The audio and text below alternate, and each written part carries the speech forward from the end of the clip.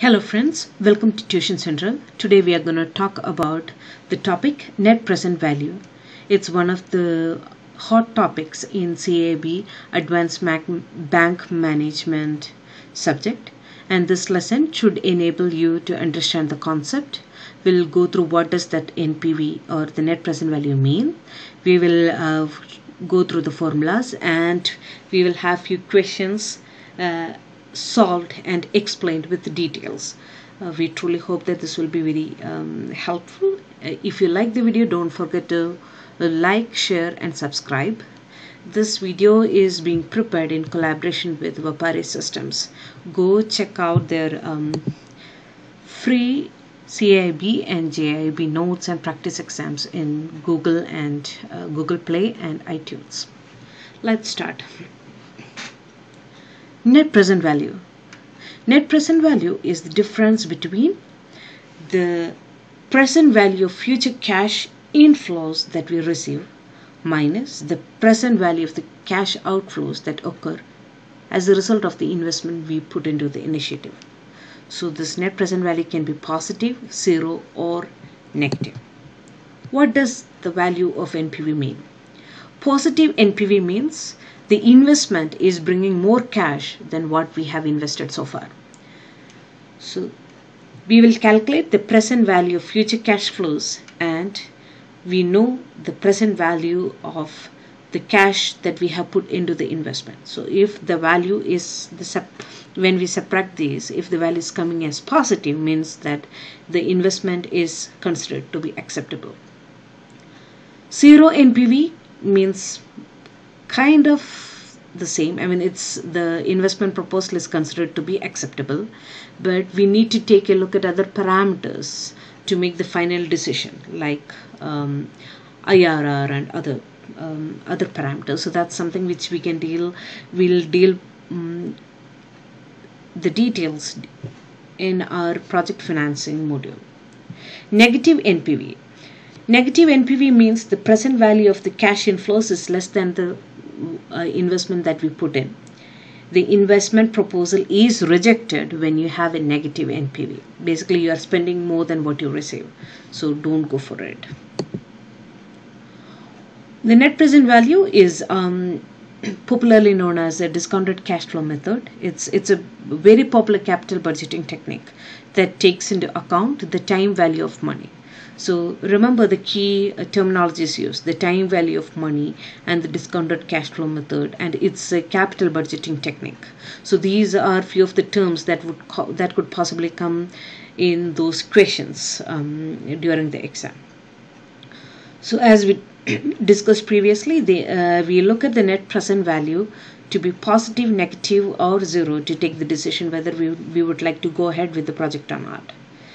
These proposed investments typically comes to look at the purchase of a new equipment. Do we have to proceed with that, or purchase of an inventory expansion program, or addition of an existing plant assets and installation of new plants, etc. If you are working in the corporate finance office, you will be very clear. You would have come across this at various points of your work in the bank. So how do we calculate the net present value? Net present value is calculated as present value of future cash flows minus present value of the current cash outflow. Remember that and keep always that in mind. How do you find the present value of future cash flow? The formula is basically the same formula that we use for annuity. Present value equal to amount divided by interest rate into interest rate minus 1 by 1 plus interest rate raised to n, where n is the period. We will go through valid examples, solved examples, and we can go through the details. If at any point you have a question or if something is not clear, please comment below in the video and I should be able to help you with that. So let's look at few questions from previous CAIIB exams. Most of these are related to the concept and few of them are business mathematics related questions. Question. The following statement regarding the NPV rule and the rate of return rule are true with one exception. Which one is it? Accept a project if the NPV is greater than 0. Reject a project if its NPV is less than 0. Accept a project if its rate of return is greater than 0. Accept a project if the rate of return is greater than opportunity cost. Answer is accept a project if its rate of return is greater than 0. First thing that you need to look at is the question was which of these are true with one exception. So most of the answers is right and only one is false. And which one is it? We already talked that NPV should be greater than 0. We will reject a project if NPV is less than 0. Coming back to rate of returns. Rate of returns should be greater than the cost of capital of the project to be favorable. So even if the rate of return is greater than 0, it doesn't mean that it's profitable for you. You brought certain amount of money at 10% interest rate, and if the rate of return is only 5%, even though the 5% is greater than 0, it basically is not even fulfilling, it's not giving enough for you to pay the interest. So always it's one of a very tricky question that rate of returns we will accept a project if the rate of return is greater than cost of capital, not because it's greater than 0. Okay, so let's move on. The second question. According to the net present value rule, an investment in a project should be made if the net present value is greater than cost of investment, net present value is greater than the present value of cash flow, the net present value is positive, net present value is negative. I think we already discussed this multiple times and it should be pretty clear.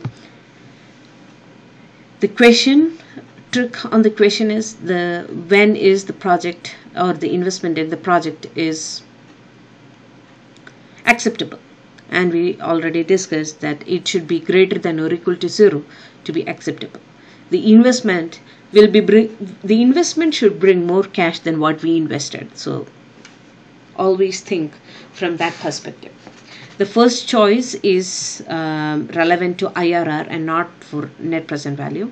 Net present value should be greater than the present value of cash flows. It should be greater than the present value of the future cash flows minus the amount that you have invested in. So that's the piece which is missing in solution number B. So if you are good with it, let's move on to the third question. NPV and IRR is calculated for one of the following purposes. A very straightforward question. The answer is project finance. We discussed during the concept.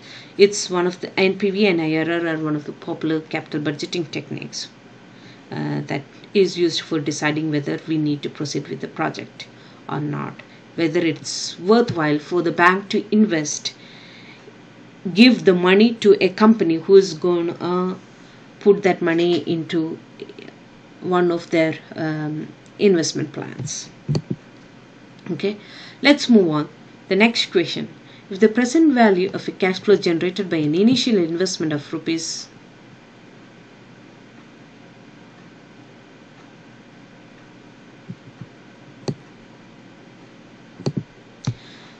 If the present value of a cash flow generated by an initial investment of rupees 1 lakh is 1,20,000, what is the NPV of the project? It's a very straightforward question. Let's look at the answer. The answer is 20,000. So how is this calculated? This is the basic formula for NPV. NPV is the difference between the present value of the cash inflows and the present value of the cash outflow. So it's 1,20,000 minus 1 lakh, which is 20,000. A positive net present value indicates that the projected earnings generated by a project or an investment exceeds the anticipated cost. Generally, an investment with a positive NPV will be a profitable one, and one with a negative NPV will result in a net loss. Moving on to the next question. Company A is considering a new piece of equipment. It will cost rupees 6,000 and will produce a cash flow of rupees 1000 every year for the next 12 years. The cash flow will be exactly 1 year from today. What is the NPV if the appropriate discount rate is 10%? And we have the choices. Let's look at the answer here. The question talks about 1000 rupees every year for the next 12 years. So you can either discount each individual cash flow or recognize that the rupees 1000 cash flows are just a 12-year annuity. Since this is the same amount that's given for every next 12 years. So we'll use the annuity formula, and the formula is present value equal to amount by interest rate into interest rate minus 1 by 1 plus interest rate raised to n. So let's substitute this value. Present value is equal to 1000 by 0.1 into 0.1 minus 1 by 1 plus 0.1 raised to 12. The answer will give rupees 6,840. So this is the present value. So how do you find the net present value? Net present value is equal to the present value of the future cash flows minus the amount that you have already invested in.